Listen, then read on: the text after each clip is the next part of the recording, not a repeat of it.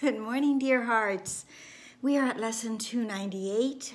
We are in the special thought of what is the real world. If you have not yet done so, please subscribe. And today's lesson, I love you, Father, and I love your Son. We've had several lessons since we've began the second part of the workbook that certainly speak to this, if not are precursors to it. That, you know, God is my Father, He loves His Son. God is my Father and His Son loves Him.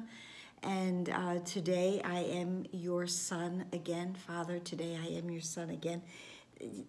There is, remember, that central lesson of I am as God created me. And all of these lessons speak to that, to this awareness, because we're told in part one of the workbook that that one lesson, if we understood it, would change everything in the world if we understood that we truly are as God created us. In today's lesson, that I love you, Father, and I love your Son. And this is not something that necessarily jumps out at you, but it's a truth, because I cannot love my Father if I do not love His Son. Love is one. You know, we do have that discussion from time to time, and love is one. If I do not love and appreciate and have gratitude to God's child, then it is truly impossible for me to have love for my Father that created His child and who created me. There we go again. So this lesson says that my gratitude permits my love to be accepted without fear. And what is fear? Fear are those blocks that, again, come from way back into the introduction, the blocks to the awareness of love's presence.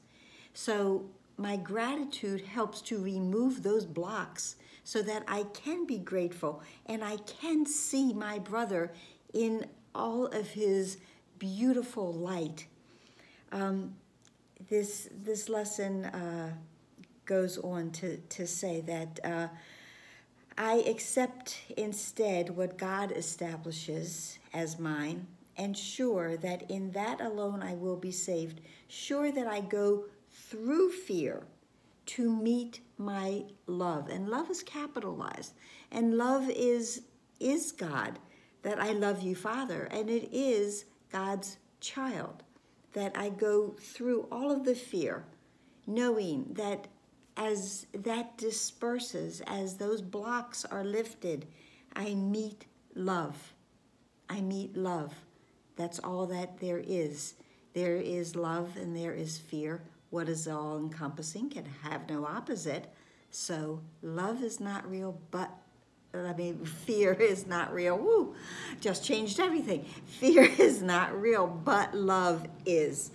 And then the lesson concludes with, Father, I come to you today. This is the prayer, because I would not follow any way but yours. You are beside me. Certain is your way.